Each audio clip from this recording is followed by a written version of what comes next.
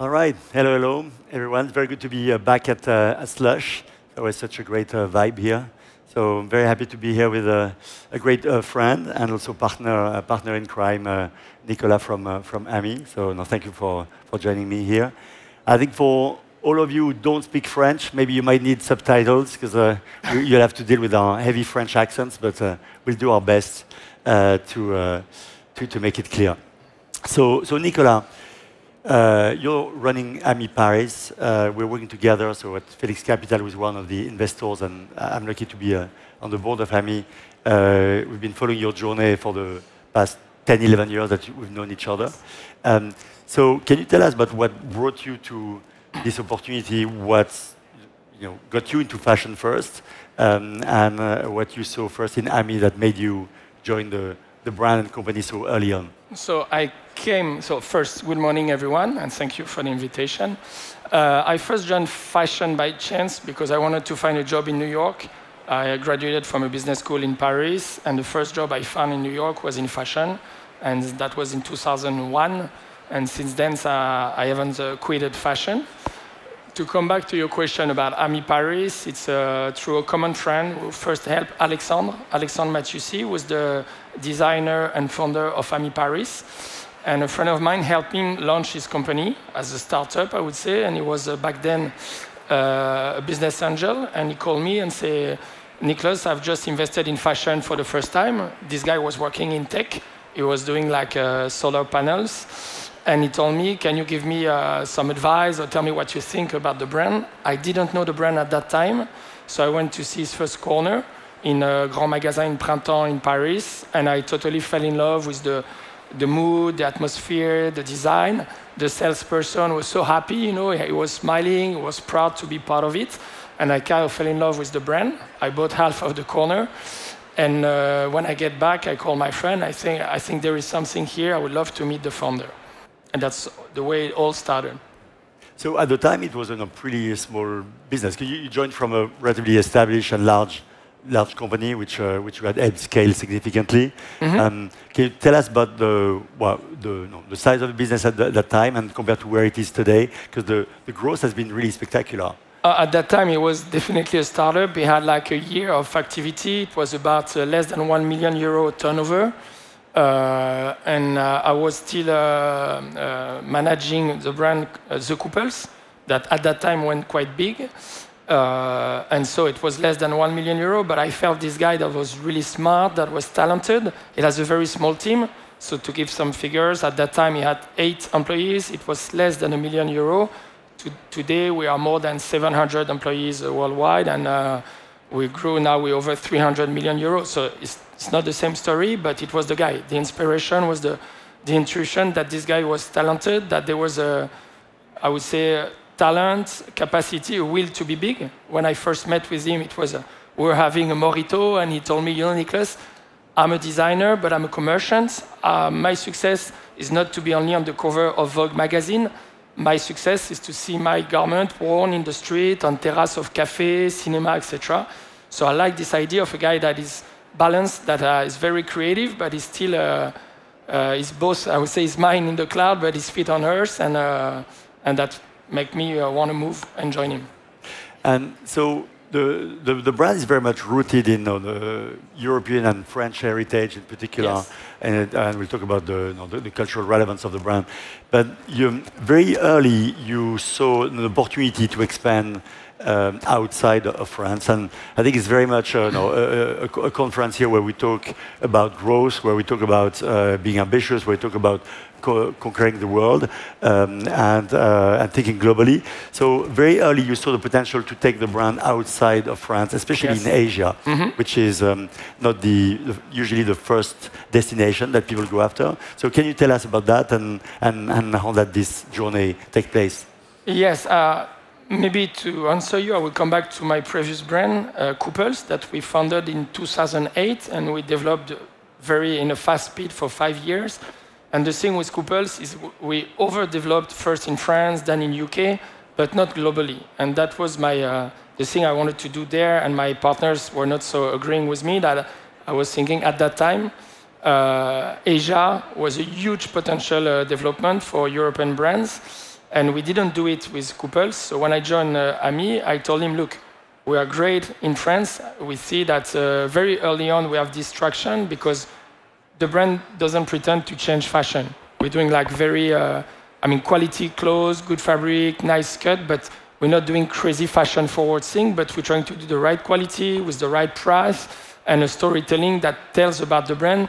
Our only goal is to make people happy with the clothes they wear, nothing else. And we thought that, I thought, and Alexandre, I think, shares this value, is that what we proposed talked to a guy in Paris, in Shanghai, in London, in New York. So it was very universal. And I told him, I think we should go quite fast to Asia because there is this will to meet with young designer, emerging brand that makes sense, that have their own designer behind the brand. That is not just a name, it's a guy behind the brand. So very early on, okay, now we're moving. Very early on, we opened the second store in Tokyo, which was quite complicated. Then we opened in London, then in Beijing, because even if it was much more difficult when we were small and we didn't have that much money, I thought it was important to put some dots all around the emerging markets, emerging fashion market we were targeting. So it would have been much more easier to open like 20 stores in France or in Paris like we did with couples. But we kind of fought to make it possible to open the store in Asia, then quite a lot of store in Europe, and then in US. US is much more challenging for an independent brand. The capex, the opex, the staff, everything. So very early on, we had decided in mind by wholesale, online, and retail to put dots all around the world, and then later on connecting those dots. So can you maybe give us, to get a sense of the growth, some numbers in terms of scale, the kind of growth you've experienced, revenue, number of stores, or that kind of growth matrix? Yes. At the beginning, Ami was nearly totally wholesale, because when you're a designer brand, to reach a certain level, you need that brand environment, you need that level of volume for your production. But we started opening our own store. The first store was in December 12 in Paris. Then in 14, we start to open abroad. And today, our retail is more than 50% of our turnover. We have 73 stores. I would say about, most of them, 50 about, are in Asia. We have about 16 in Europe, and the rest in the US, only a few 4 or 5 stores for now in US, but we're gonna develop a lot there. So we try to find this balance also because we don't have like LVMH or Kering behind us. So anytime there is a crisis like the pandemic, a war, whatsoever, we have to be balanced between regions, so Asia, Europe, and the US, but also between channels, between wholesale, retail, and online. So we've been trying to play an agility game between the region and the channels. And to come back to your question in terms of figures, so about 73 stores, about 600 wholesale clients, and in terms of turnover, we reached 300 million euro last year in 2023. From $1 million when you joined? From $1 million in 2013. Yeah. And what's really interesting, that's very, very impressive growth. That has also been done profitably. So there is a culture, obviously, requiring venture capital money to grow from many of the startups here at Slush. But it's interesting when you sell a product where clearly there's a connection to an audience where you don't have to overspend in marketing and you have healthy gross margin, you can grow profitably and very strongly as well. So that has been the story of Ami. It has been the key marker of our development. I told Alexandre, we're not here at the beginning to make money. We're here to develop a fashion brand, which takes a lot of money, mainly when you want to go retail. And the baseline was just to be balanced and then to be profitable. So how did we make it? We make it through partnership. We did partnership with big department store, with concept store. Then we did partnership with Farfetch. We did the black and white and FPS, the kind of delegation scheme for our website, because we didn't have the mean, we didn't have the team. So we try to learn through partnership. And then when we see that the market is big enough, we buy back either our distributor, our partner, the agent we have in some markets. And now, for example, for the website, we just did the replatforming recently. And now we're working with Shopify to operate our own website. Yeah. Talking about partnership, I've heard that one of your secret weapons to succeed in China in retail has been karaoke. Do you want us to sing here? No, yeah. No, it's only half a joke because I think. I do think it's important. I think I wouldn't say you have to change the person you are or the brand you are depending on the market you want to develop in, but understanding the local culture, playing by the games, as long as you're consistent and true as a person, as a brand, it would help you go faster. And to be very transparent, we had to find ways around because we don't have the money, we don't have the capex, so we have to be flexible, we have to be fun, we have to go fast, we have to take some risk. We did take quite a lot of risk during the COVID. We did, I can tell you a big step, what I consider now as a big step is in 2019, right before the COVID exploded in China, we did our first fashion show abroad. Normally we do fashion show in Paris Fashion Week, so every 6 months. We did the first fashion show abroad in Shanghai. And a month before the fashion show, our partners said, no, we cannot finance. Our Chinese partner, because we had a JV at that time, he said, we cannot finance, so either you cancel or you postpone the show. And we said, no way. It's the time, we need to do it now, we cannot postpone. Hopefully, we didn't. And we did this fashion show in Shanghai in October 19, 2019, so clearly a few weeks before the COVID. Because of this, it was a huge success. Before that, our fashion show, we had like 10,000, 20, 80,000 views. We reached a few millions views for this first fashion show over there. And then when everything was locked down in Europe, when the COVID touched Paris, Europe, and the US, when everything was frozen in Europe, because of the fashion show and the 2 stores we already opened in China, we were able to open 11 stores in China and 6 in Korea during the COVID. So I think it's through partnership to taking some risk. Then it's kind of, maybe it can be a strategy, it can be a big part of chance as well, but taking this risk. Now you talk about the importance of kind of connecting to local culture, but AMI is very much rooted in the French culture. Yes. And at Felix, we always see brands as communities, and we always talk about the importance of storytelling, the importance of visual content. So that's something that AMI has been doing very well. You're very much rooted in storytelling and community. Yes. So can you expand on how that has been a lever for growth and how you've managed to create that very live community that's love the brand, that's present across the world? I mean, this is where maybe Alexandre, who's a designer, and me as the manager, we really meet. We like people. It's very easy. We like people. So, for example, when we decided to move to China and to open our first store over there, I asked Alexandre, I said, please, I want you to come. I had big conviction in China, like I told you earlier. And he told me, Alexandre, I suggest you come with me, but let's not go to Beijing or Shanghai. Let's go to Chengdu, to Ningbo, to Hainan, to places you don't know. Let's have dinner with chef, DJ, architect, local designer, and let's learn from them. Not to change our speech. It has to be a consistent speech. You cannot play different songs depending on the market, but we learn a lot through that. We make real friendship, no matter it's in the US, coming here, I'm doing a great meeting in Helsinki, and just to learn from these people. And when you add to the business this kind of relationship, first you learn more, then you have amazing opportunity that you will never get through normal brand development. And we call it family, which is easy with AMI, because I like to remind that AMI means friend. It means friend, and when we talk about a family, it's an inclusive family.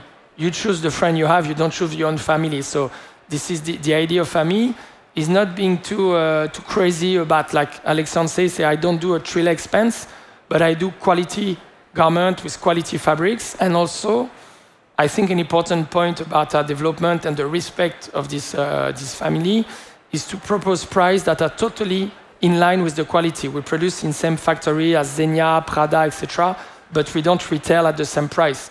We didn't go crazy during the COVID. We didn't raise our price by 40 or 60%. So we used to be just below the luxury, the full luxury brand. Now a lot of them went a little bit crazy from luxury to super luxury. So for us, we have a highway of development.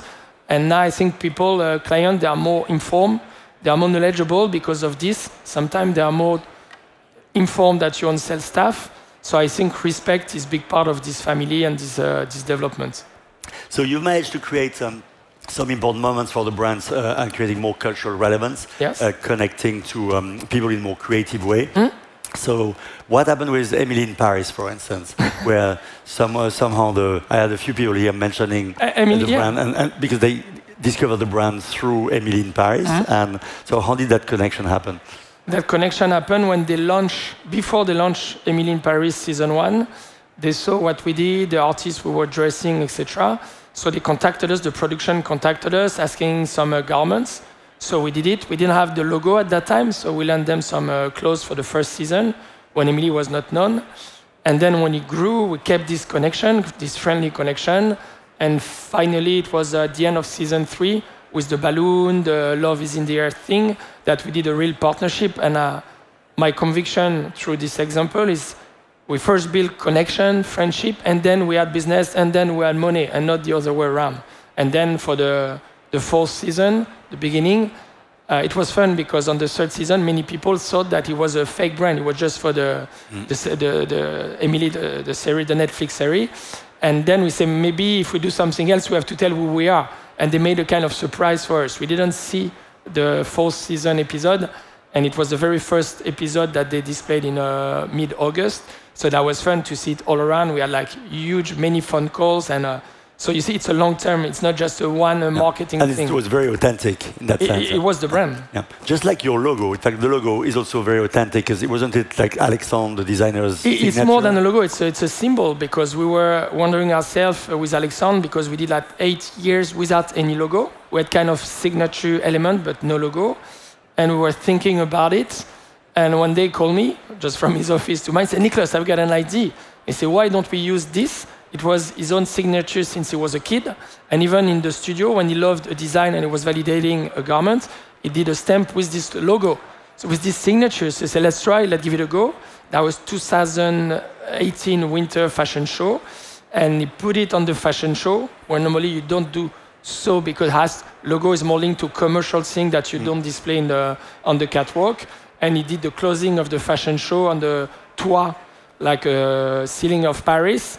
And that made a huge success, even more during the COVID, because during COVID, people were not wearing like jackets or shirts, but they were wearing knitwear during the winter, hoodies during the summer. And from that time, in 2019, when he reached the market, the turnover totally exploded. But at the same time, I think we have to be cautious, because when the logo is present everywhere, it can be damaging for the brand. So now you see, we try to switch from this to this, little more discreet, ton-on-ton, so that also people can wear it at work, at the office. And so Slush is very much about celebrating founders as well. Yes. So founders coming from all over Europe and way beyond. You're working with a founder, I mean, you're quasi-co-founder at this point, having been there for such a long time. But you are working with a creative founder. So how does it work? Because we've seen many of the greatest brands in the world are usually the result of the association with a great designer, with a great business person next to him. We had Yves Saint Laurent, Pierre Berger. There were many of those stories. So how is it to work with a creative, and how do you leave each other enough space? And clearly, it's been a very successful partnership over the past 12 years. 12 years, yes. And you've both grown tremendously with the business. So how does that partnership work? How is it different from a business-to-business I think partnership? That's an interesting question, because it's always a kind of it's a balance that you have, a moving balance, I would say, that you have to find. And it's not easy. It's not always like straight. But I think it's built out of respect. With Alexandre, we've been working together for 12 years, but we're not close friends. We don't see each other too much outside of work, because we want to keep this distance. And I would say maybe the main point is trust and respect, so that I'm in charge of business, he's in charge of image. We have each of us have his own field, but we're trying not to force the other one. If there is any business decision, I don't manage to convince him. We talk, and I don't go forward. The same thing, if artistically speaking, he wants to do something that I don't understand, he's not forcing me, he's trying to explain me. So we've been always trying to take care of this balance. If we're not strong or clear enough to explain to the other one, it means that it's not a good decision. So it's a question of, they are up and down, but we try, I think the key element is communication. And sometimes, we wanted to go too fast, we're just talking between two meetings, and it didn't work. And we work with a coach, with advisors, to try and find the balance, and also building up a strong team behind us now because we're much bigger today, and we can't handle everything, the two of us. Sounds like a lot of common sense as well, and advice people would give to a couple as well. Communication being the yeah, it's like a couple. It's a business and couple. especially with people with very different skill set and personalities. Yeah. Yes.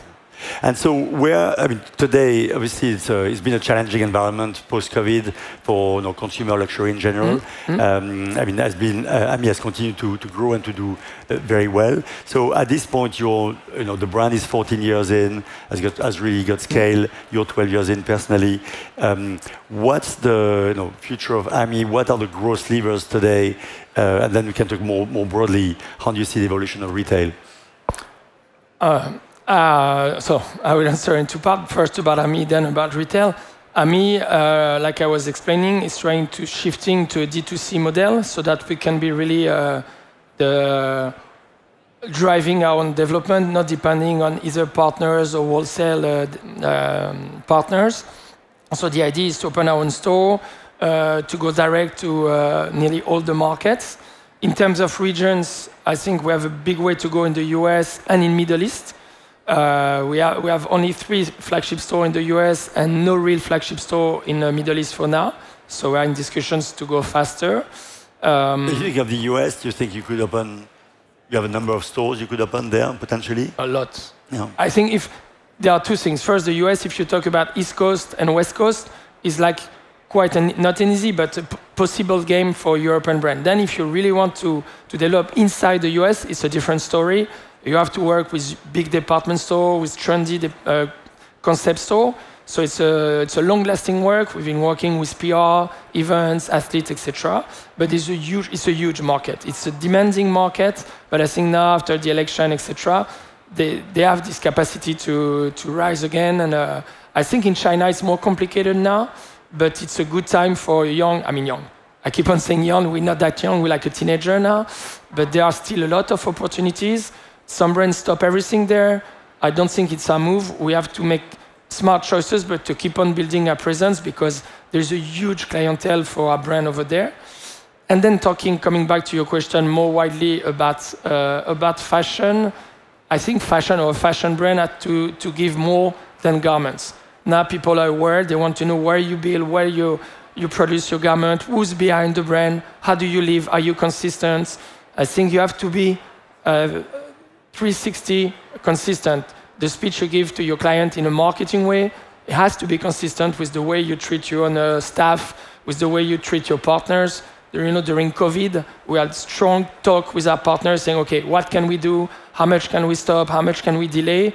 And I think we have to keep the telescope vision and not the microscope vision. So we are quite ambitious about the development of AMI. I think because of this luxury brand going super luxury and going totally crazy about prices, we have quite a good market opportunity to develop a brand, to open our own stores in like a strong market, developing market, and we're excited. We're still very excited about the brand. And offering experiences as well, because I saw a reference online to a AMI paddle course. In Miami. Yes. In Miami, I saw a new cafe you're doing in China. So you expect to have more of these unexpected. We try, maybe to finish on this point. It's been, the brand has been nearly 13 or 14 years. I've been there for 12 years. We still want to have fun, and I think if we excited about what we do, is the best way to keep on moving and building this brand. So we're doing now this kind of lifestyle cafe. We have a pop-up in Tokyo, Motesando right now.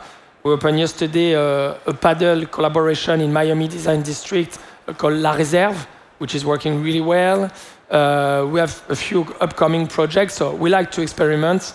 And like I was telling you, to take some risk, to surprise the client and to surprise ourselves. So we like to have fun. Okay, well, thank you. On this note, I think we can wrap the discussion. And thank you very much, Nicolas. And let's continue to have fun and to grow AMI. I think we're on a great trajectory. Thank you for the invitation. I can't wait to see the first AMI store in Helsinki then.